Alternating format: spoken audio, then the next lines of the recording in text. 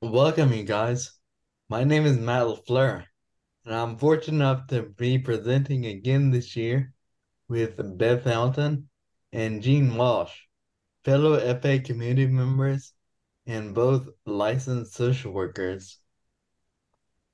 Seeing yourself as the hero in your own story is called narrative therapy, which can be a healthy way for us to see aspects of our own lives in a non-threatening way. Today, we're going to talk about the hero's journey and how it's evident in our lives with FA.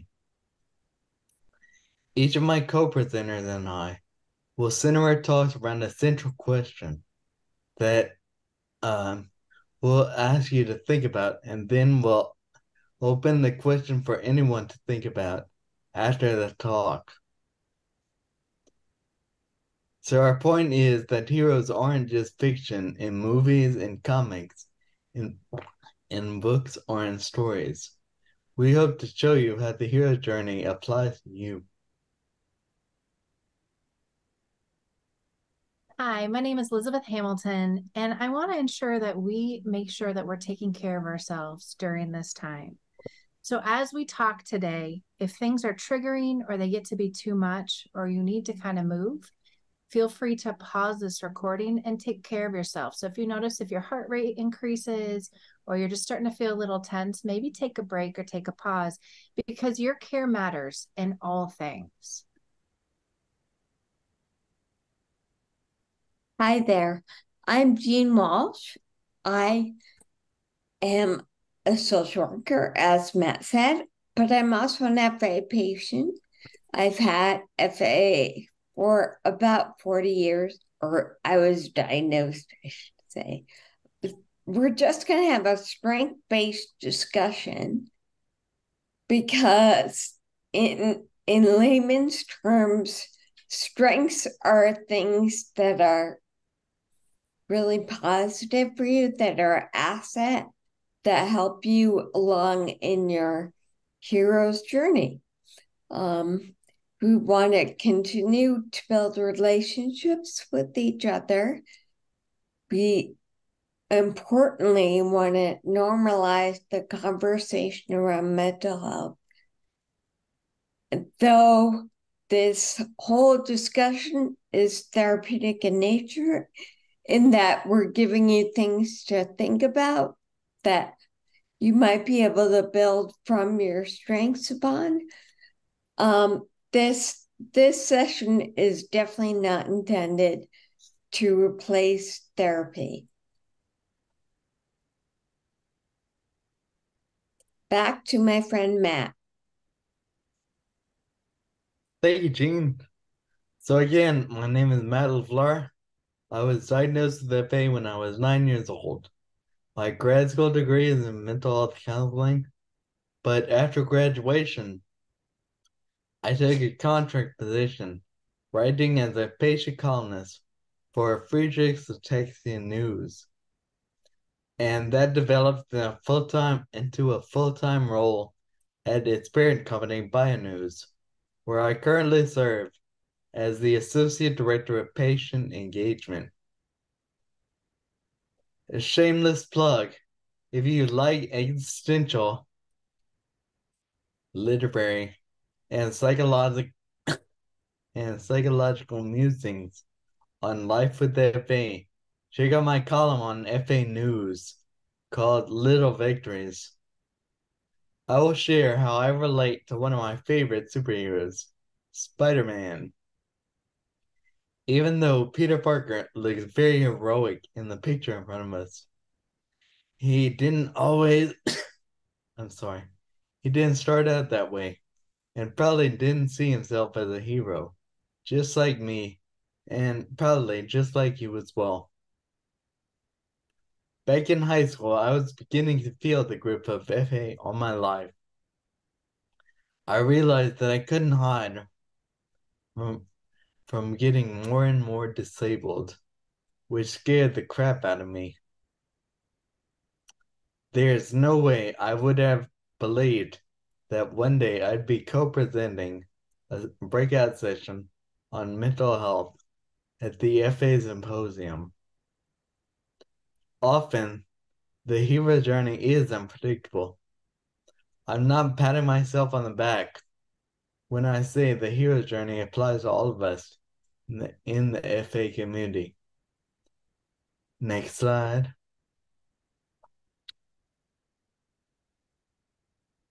So the hero's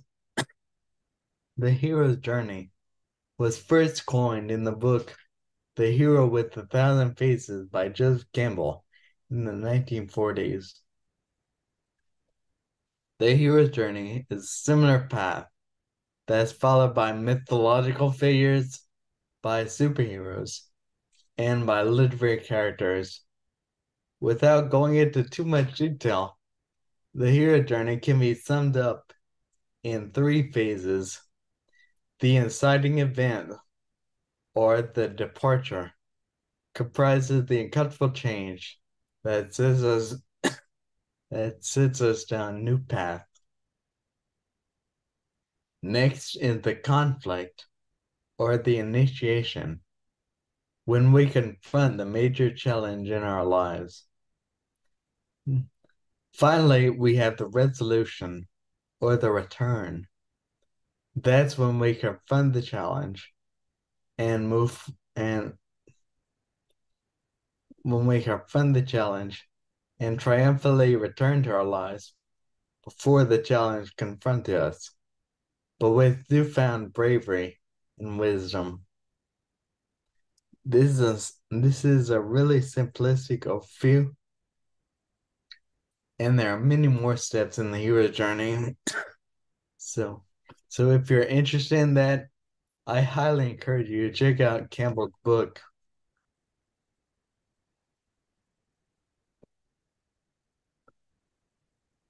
But recognizing the hero journey is cyclical and not linear is essential.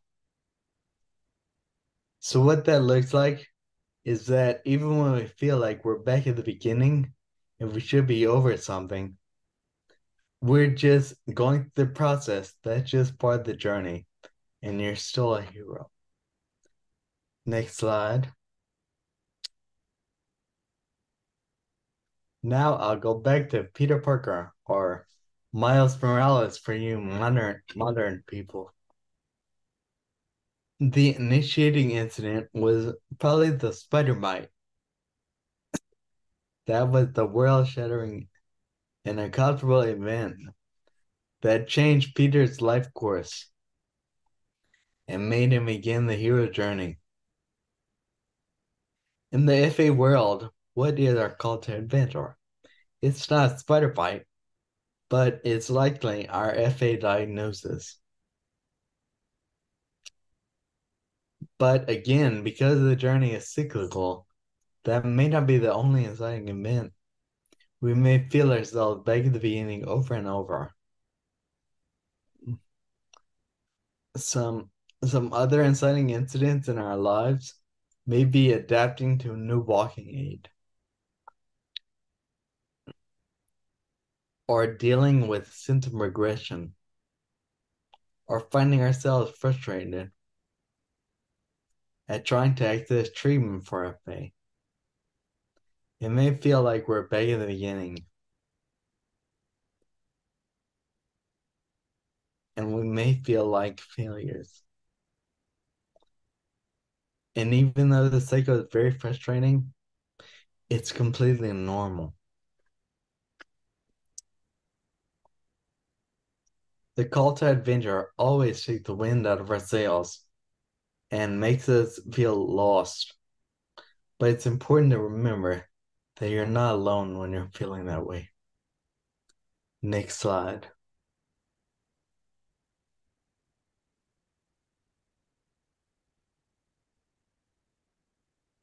It's embarrassing how long it took me to recognize the power and the unity within the FA community.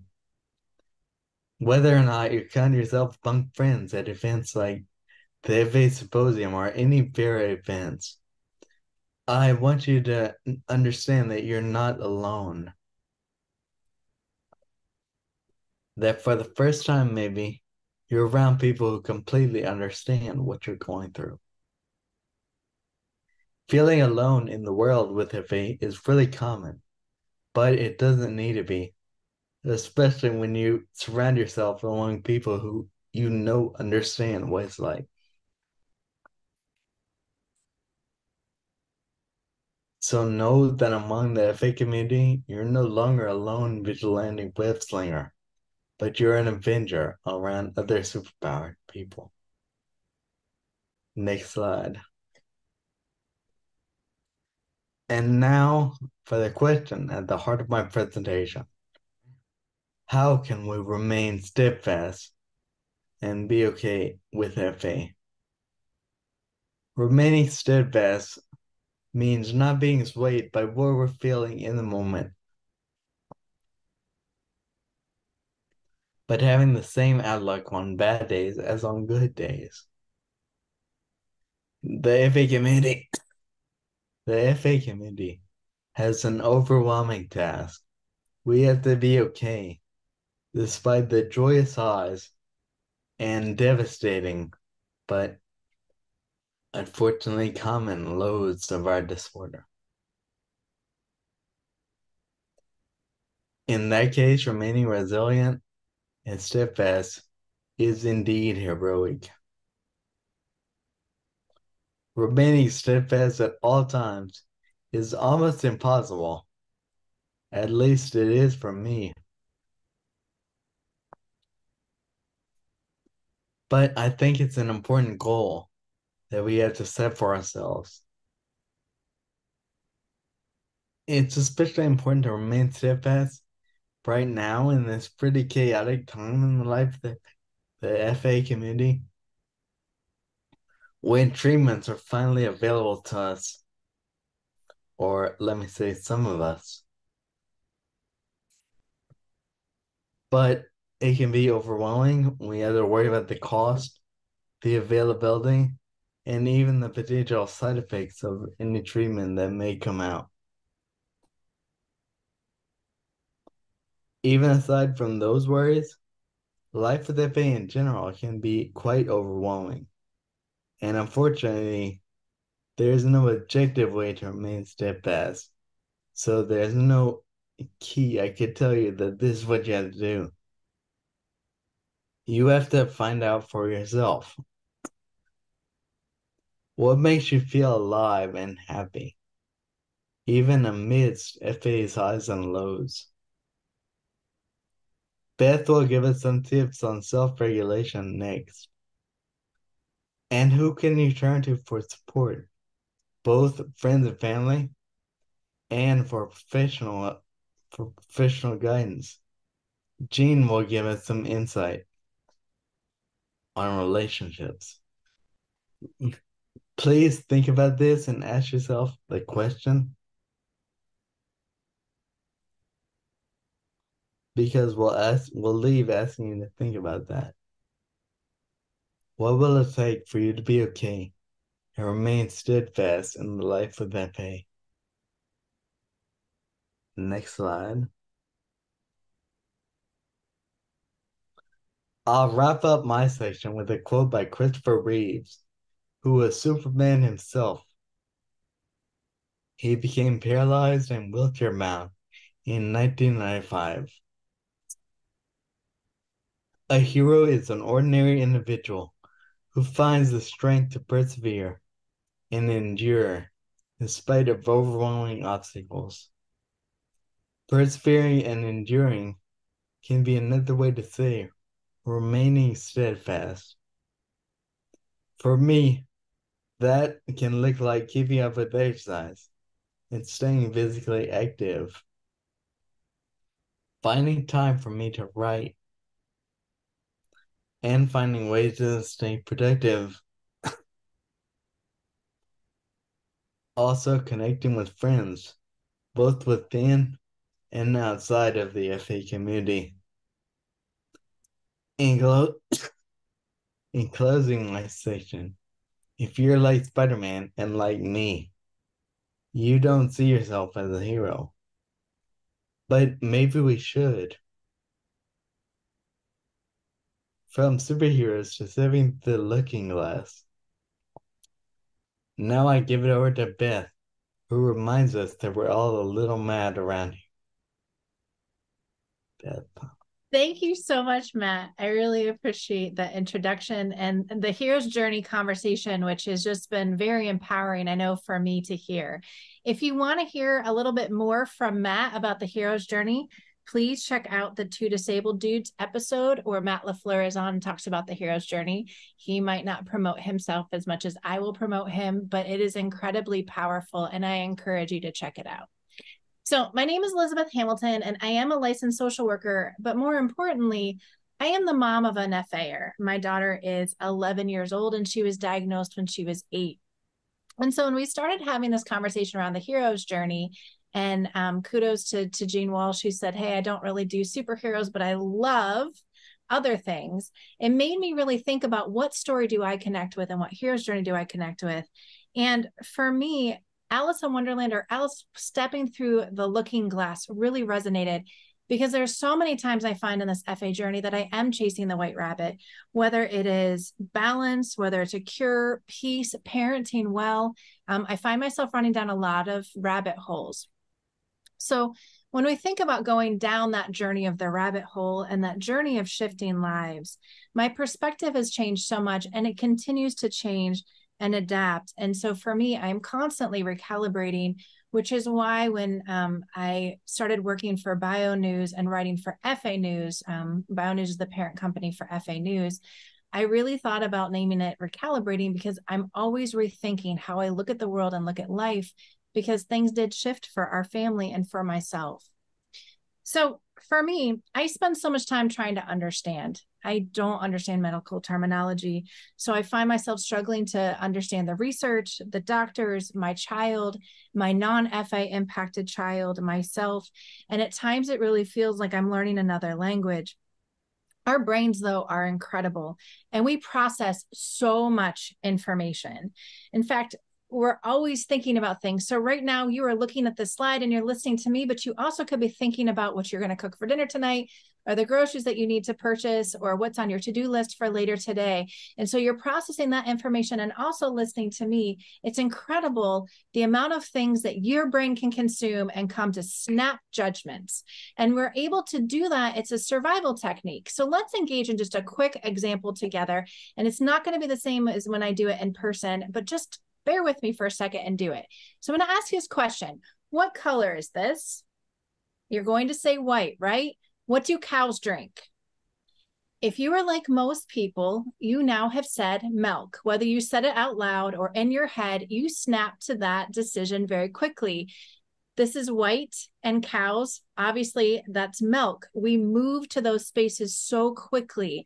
It's really powerful, and it's a way of survival for us. But the truth is, cows don't drink milk, they drink water. We also make those snap decisions when we talk about mental health or our struggles. When I struggle with my mental health or my ability to regulate or my stress level or depression, and I admit it and seek help, that is not a form of weakness, that's a form of strength. That's me being honest. So just as cows don't drink milk, even if we see the color white right before we're asked that question, it's also not a deficit to seek help or to address our mental health. It's a sign of strength. And I want us to rethink that, especially as caregivers and as patients who are going through some challenging things. So as I've had to rethink life, I've had some things that I thought were going to be true in the parent journey that are no longer true. The future is different than what I would have originally thought. And so I'm now rethinking what that preferred future and that preferred now is. And it is better if I own that the roses are white than trying to paint them red. Because when I try to make things exist that do not exist anymore or want things to be a different way, I really struggle with this thing we call self-regulation. So this is why I have to talk a lot about mindfulness, grounding, and regulation a lot in my column, because it is something that I struggle with. I struggle when I get frustrated. I struggle when I don't self-care. And then those triggers come in and I am not the preferred parent that I would like to be or the preferred person.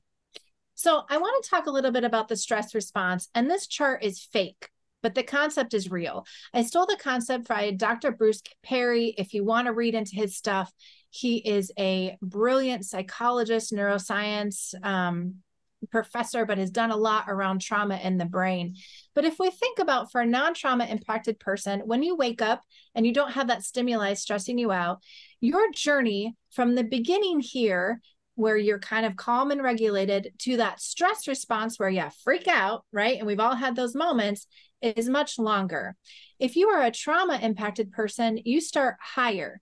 If you are significantly impacted, there's a very short distance between your waking in the day and hitting that point where you can no longer self-regulate or calm down. I'm not sharing this because it's a deficit for us. I'm sharing this because I want us to look at each other in spaces of grace and understanding, so that we recognize that we are all going through so much and our journey really requires a lot of self-patience. Another way to explain this is to talk about your brain. And I borrowed this from Dr. Siegel, who really did this great hand model around the brain. And it's the best way for me to understand it because I need simplistic things to understand. So if we think about your hand, this is your brainstem. Right here in the middle, your thumb would be your limbic system. That's your fight, flight, or freeze zone, right? We all have talked about it. We've all experienced it, but this is where your emotions are housed. And this part of your brain is incredibly smart. It was created in order for you to survive. So it's really smart with survival and getting your body to react quickly. It's not the best with complex conversations, which is where we need your cerebral cortex or the fingers of your brain. So when we're nice and calm and regulated, we're walking around like this, right? Our cerebral cortex is engaged. We're all calm and we're able to hear and respond in ways that not only are healthy or helpful, but sometimes appropriate, right? But it's when we hit that stress response where our brain flips and our thinking brain shuts off and the survival smart part takes over. Survival smart does not mean good conversations, right? And we move into that fight, fright, flight, or freeze zone. I will tell you, as a parent with a child with FA, when I'm talking to medical professionals, this part of my brain wants to take over. It is not a good part of my brain to be interacting with people. So what I have to do is constantly think about, how can I stay calm? How can I self-regulate? So the smart part of my brain is the part that's interacting with people. So what are some things that we can do to help self-regulate, help stay calm, help to take care of ourselves because we matter? The first is around healthy relationships. Those are incredibly important. And that discussion is coming. Movement really works. One of the things that we used to say when we were working with providers who were going to work with kids who are trauma impacted was, if you want that child to talk, put them in your car and go for a long ride.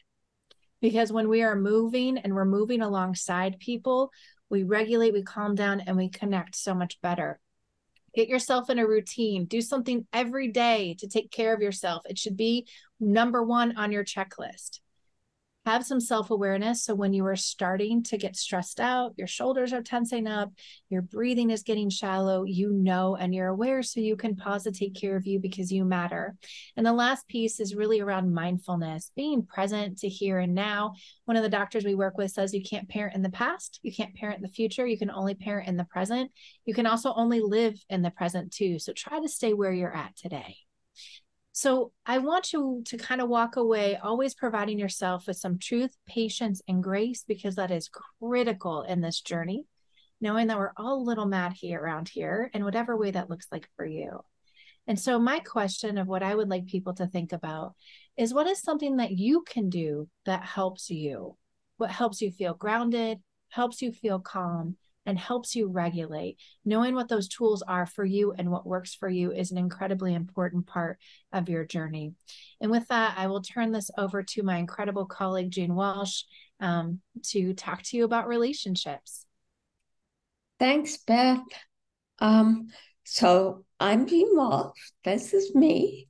As those of you who know the Lord of the Rings thing, you can recognize that Lord of the Rings is really where I identify with that story. Next slide, please. We, your friendly panel, and many social scientists think that romantic relationship is overemphasized. So we're going to focus on some other relationships today. It's easy for me to say that the romantic relationship is overemphasized because for those of you who know me, I've been married for 28 years, so easy for me to say, I get it. But if you can focus on other stuff, that'd be great. Next slide. As you can see, one of my favorite heroes is Legolas from Lord of the Rings. I admire and try to emulate his ability to be the hero 1 minute and the sidekick the next. Today, we're going to talk about two critical relationships. One is our relationship with our doctor and other medical professionals, and two is friendships. Next slide, please. Let's start with our medical professionals. I don't know about you, but I always find myself super tense when I go to the doctor's office, even doctors I love. So I'm trying really hard to bring the open brain that Beth talked to us about, but sometimes I don't bring that brain. I've been to hundreds of doctors and diagnostic visits, as many of you have. Many of these have been scary with life-altering diagnosis handed out. My initial diagnosis with Friedreich's ataxia can be summed up in this list. FA, no treatment, no cure, wheelchair by 25, dead by 35. And for context, I was 19 when they was supposed to be just starting out. Oh yeah, if possible, you should really want to take care of your feet. Next slide, please. What? My feet? How about my life? Not saying anyone should ignore their feet, but that wasn't the problem in front of me. And so it was really insensitive. My parents and I were zombies. At that time, we weren't calling it trauma, but it definitely was trauma. We were calling it shock. Next slide, please. My neurologist, circa 1981, when I was diagnosed, superb diagnostician, lousy bedside manner. It is no wonder that I'm anxious going to the doctor. My family and I were given the worst news of our lives at the doctor's office. I wasn't told to shut up, as in this cartoon, but I definitely was not listened to. Next slide, please. Sounds familiar? Your story is probably a little different, but also similar. Worst news of your life at the doctor's office. The doctor is being a good doctor by telling you the truth, but it's still the worst and traumatic news.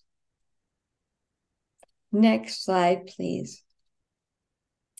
Trauma at the doctor's office is likely familiar to everyone with the FA diagnosis or an FA diagnosis for a loved one. You may not feel you want to or should recognize our FA diagnoses as trauma, but it is.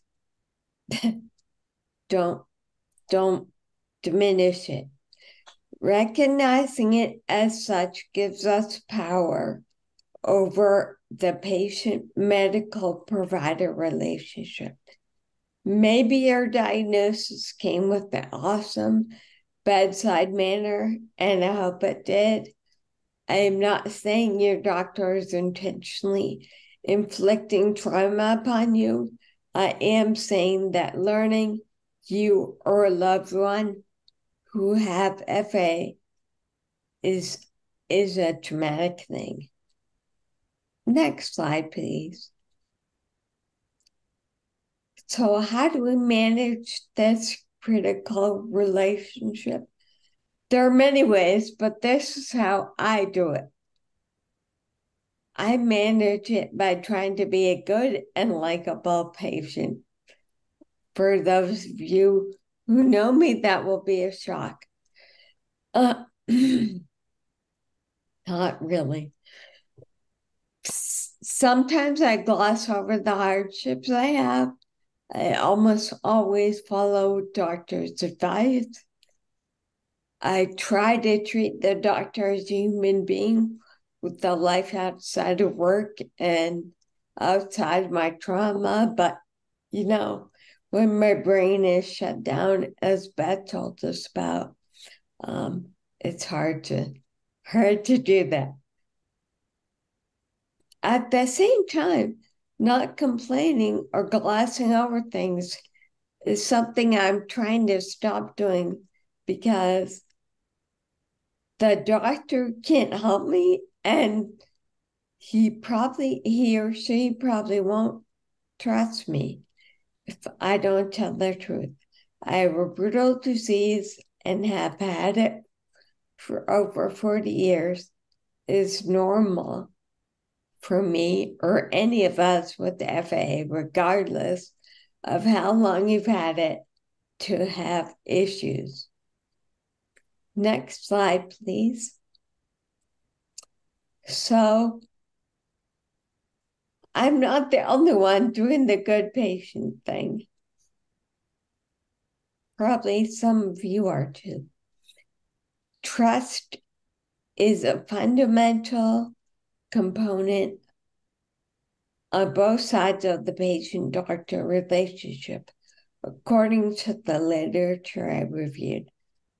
So when I don't fully disclose what is going on for me, I am not being trustworthy for my doctor. It's give and take relationship.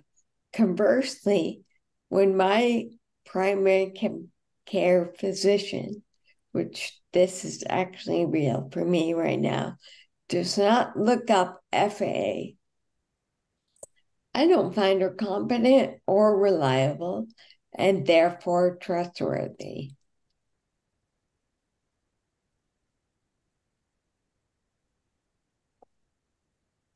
Trust for you might encompass more than is shown here. Maybe you have your own unique items. One thing you probably want to think about after watching us is, how do you manage the relationship with your medical provider for yourself or your loved one with FA? Next slide, please.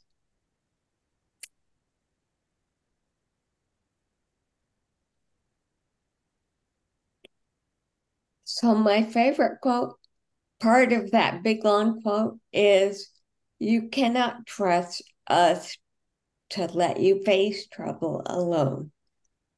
Because it reminds me of our beloved FA community. I hope you feel that way too. Trust is fundamental to friendships also. Let's take a very mini dive into friendships. Some of you may know that the Surgeon General has declared loneliness a public health crisis. Well, the antidote to that is friendship. Next slide, please. It is not your imagination that friendship is more difficult for those of us with FA and our loved ones. While there is no research specific to FA, there's a good bit into people with chronic disease and or disability. So we know it's harder. And we have to make active decisions on how to spend our precious energy. Next slide, please. So how do we counteract the fact that it's so difficult? It can be done. Next slide, please. Here are some simple ways to nurture friendships.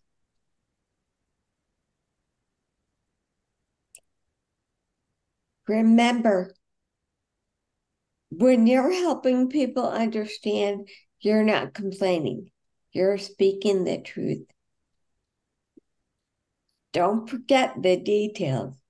So, getting showered and ready to go out somewhere can be exhausting.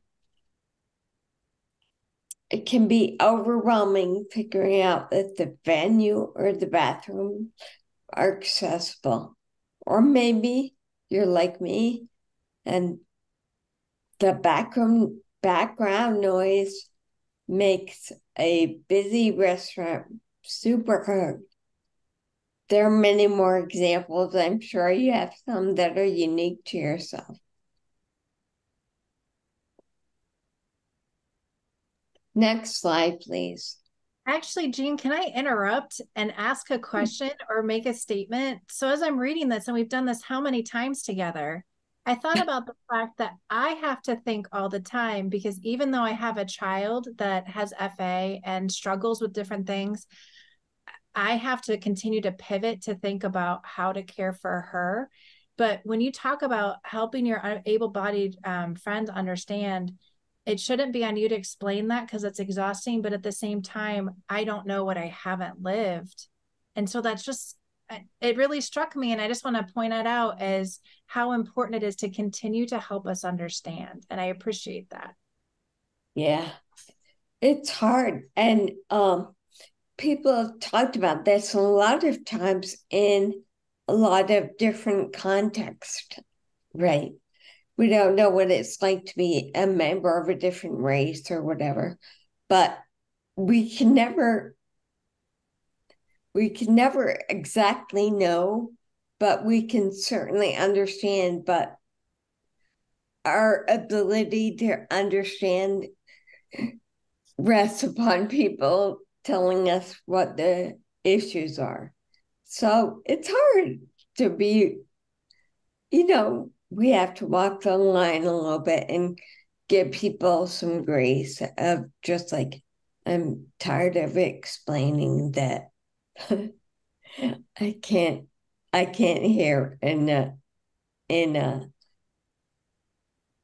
crowded restaurant or crowded space, whatever it might be. Thank you. That's an excellent point. And I just want to say friendships are super worth it. They give you a lot. They're hard. You have to work at them, but they're totally worth it. And for those of you that know Lord of the Rings, Sam on the left, I can never tell my left from my right. I have to look at my hands. On the left here, it is pretty much Frodo's sidekick throughout the whole journey. But but Frodo could not have made his journey in the Lord of the Rings tale without Sam being there for him and carrying him when he needed to. So back to my friend Matt. All right. Thank you, Gene. I will just sum up our talk today with these reiterating our questions. Spider-Man and I asked, how can we be okay and remain steadfast with FA? And then Alice asked, what is something you do that helps you feel grounded, helps you feel calm, helps you regulate?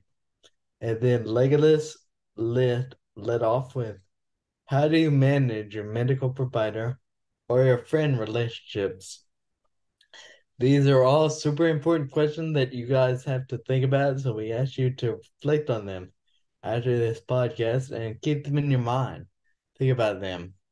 And before I sign off, I want to thank my friends Beth and Jane for doing this with me. You guys are awesome. And for all of you guys watching, I want you to remember that the reason we chose the topic, the hero journey, is because of you. And that remember, despite your doubts and despite what you feel, that you are a hero. And that is true whether you believe it or not. So continue being heroic and yeah, thanks so much for checking it out. And yep, hang in there. And this is Matt and Gene and Beth signing off.